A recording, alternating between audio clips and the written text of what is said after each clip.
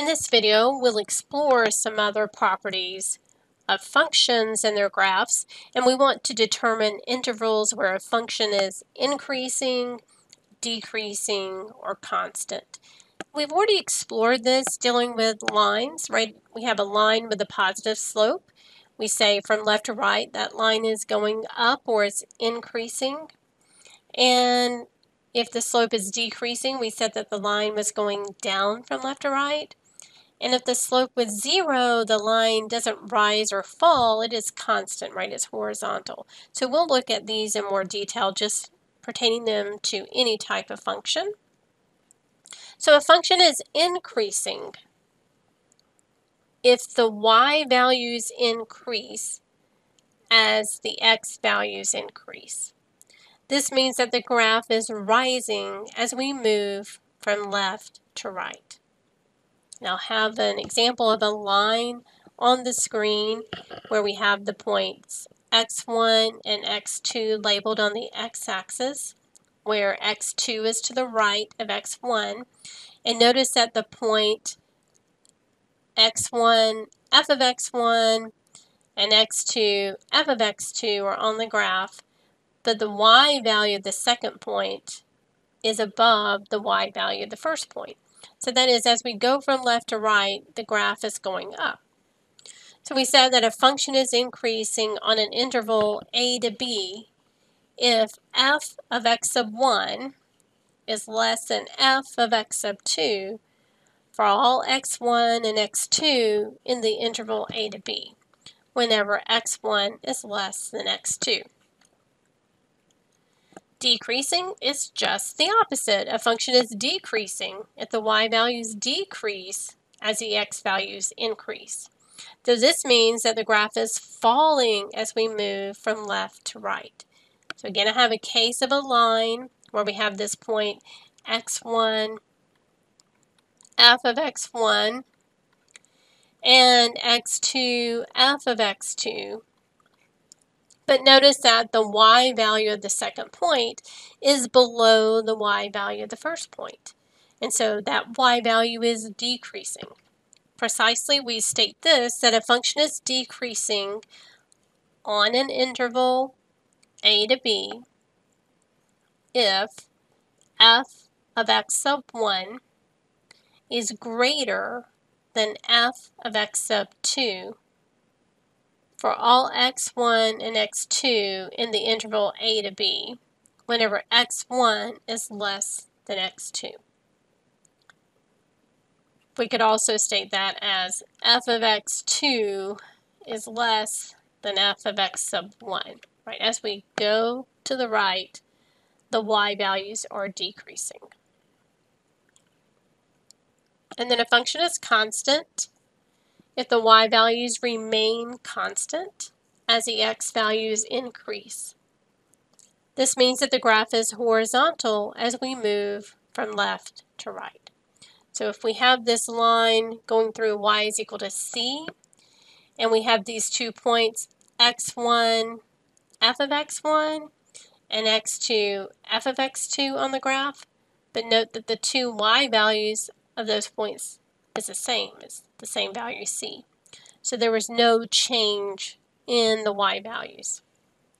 The function is constant on an interval a to b if f of x sub 1 is equal to f of x sub 2 for all x1, x2 in the interval a to b, whenever x1 is less than x2. So what you'll need to do is, given a graph, determine the intervals where the function is increasing, decreasing, or constant. So I have this piecewise defined function actually on the screen. Some points that this goes through are, let's approximate this, -6, 2. It's almost through -4.50, and then at -3, -2. So that's one part of a line. And then from -3, 2, it goes through -2, -2, -1, -2, 0, -2, and 2, -2. And then at 2, -2, the third piece is going to go up through, it looks like 4.80, but another point on the graph is 6.1. So this third piece is a part of a line that goes from 2, -2 up to 6.1 and then continues to the right through that.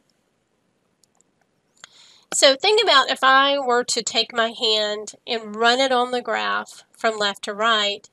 Notice that it's first going down, and then between the -3, -2, and 2, -2, it's horizontal.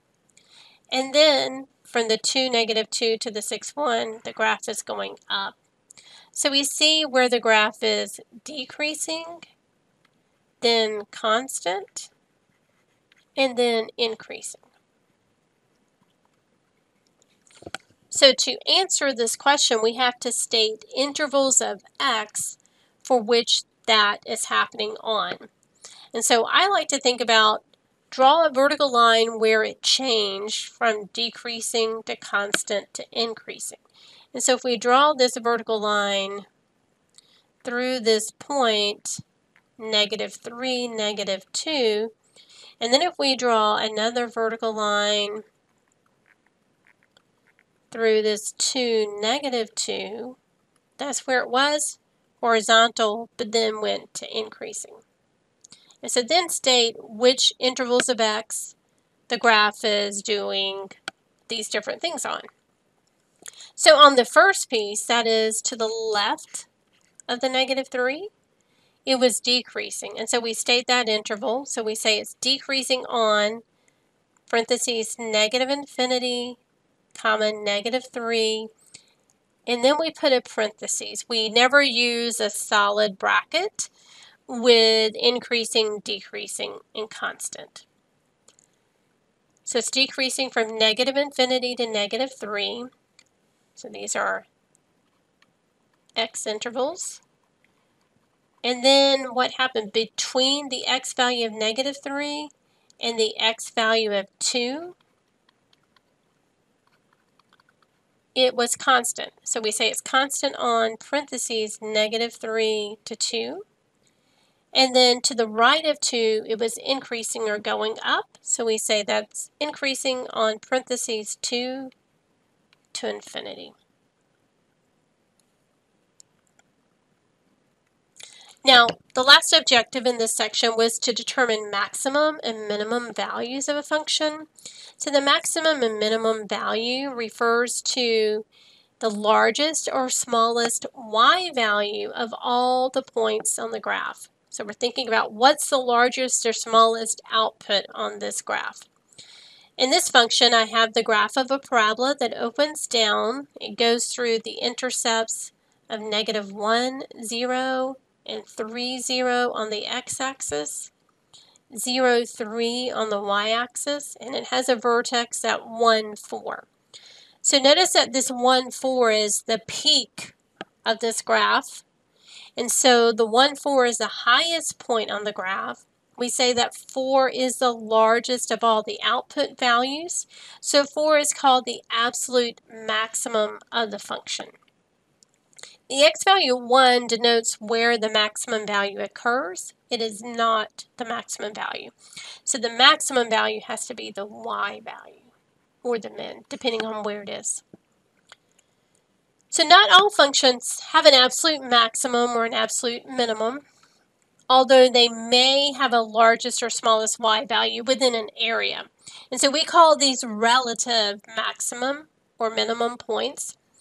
The point where a function changes from increasing to decreasing or vice versa is called a turning point. And a turning point is where we find a relative maximum or relative minimum value. These are highest or lowest points relative to the points around it. So I have this graph that it starts up in the first quadrant, and it comes down through the x-axis to a point AB in the fourth quadrant. Then it goes back up to cross the x-axis to another point, CD, which is in the first quadrant, and then it turns and goes down. So notice that my graph was decreasing to this point AB, then it turned to increasing to this point CD, and then it turned and went back down. And so there's not an absolute max or min because a graph goes from negative infinity to infinity. So there's no absolute largest or smallest y value on this graph. But within these regions, we see kind of these peaks. And so where these peaks are where we have relative maxima or minima. So this lowest point, AB, is the lowest point in this area, and we say that the relative minimum is this y value of B. This point CD is the highest point in this area, so we say that its relative maximum is D. Now I have another function that it starts down in the third quadrant, and it goes between the -1 and -2 on the x-axis up to a point of -0.86, 1.58. Then it goes down through the origin to the point 0.75, -1.05. Then it comes back up and crosses the x-axis and goes all the way up to 3.12, 6.37. And then it turns down through the point 40 and continues down. So notice that there are 3 turning points on this graph. 2 of them occur at like peaks of the graph, right, mountaintops. And then the other one is a valley or low point on the graph. And so we say that there are 2 relative maxima, and those are the y values at these peaks. It's 1.58 and 6.37. This -1.05 is a y value of the low point, so we say that it is a relative minimum. So a function f has a relative or local maximum at x equals b if there is an interval a to c where b is between a and c such that f of x is less than or equal to f of b for any x in the interval a to c. So in other words, that's saying that it's saying at this point b f of b is some peak, and this value of f of b is higher than all of the other y values around it. So f of b is considered a relative or local max. A relative minimum at x equals b exists in an interval a to c if f of x is greater than or equal to f of b for any x in that interval. So this corresponds to this valley in our graph. So if we have this point b f of b, then the f of b is the relative minimum because it's the lowest point of all the points around it. So you'll be given a graph and you're going to determine the relative maxima or minima of the function. In a later section, we'll actually learn how to do this on the calculator. But I have a graph that starts in quadrant 3. It goes very close to the -2, 0, but it goes up to the point -1.15, 3.08, down through the origin to the point 1.15, -3.08. Then it turns back up and goes through 2, 0 and continues upward.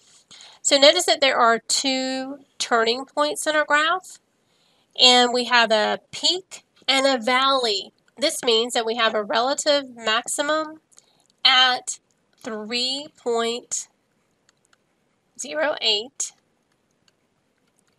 and the graph has a relative minimum of -3.08. So the x value of -1.15 is where the relative max occurs. The x value of 1.15 is where the relative minimum occurs.